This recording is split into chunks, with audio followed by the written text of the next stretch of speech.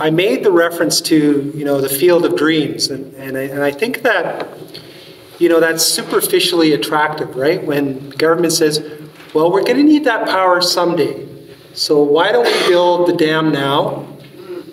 You know, we did WAC Bennett back in '67, and look at what a great legacy that provided for us.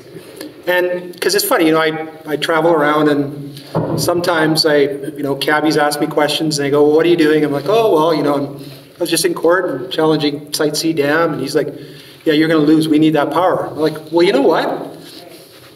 We got a surplus, a huge surplus. You know, people don't know this. People think, oh my goodness, well, you know, our rates are going up. They're going to go up 40% over the next 5 years. But we got this massive surplus.